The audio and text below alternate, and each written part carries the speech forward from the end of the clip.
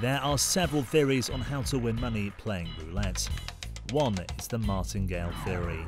The idea is simple. Every time you lose a bet in a roughly 50-50 scenario, you double the next bet, and keep doubling until you win again, which would recoup your losses.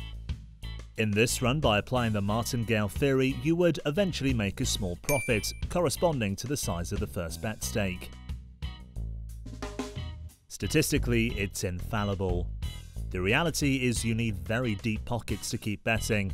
A bad run will wipe you out, and sizable losing streaks are more common than you might think. Plus, all casinos impose table limits to stop people taking advantage of the Martingale theory.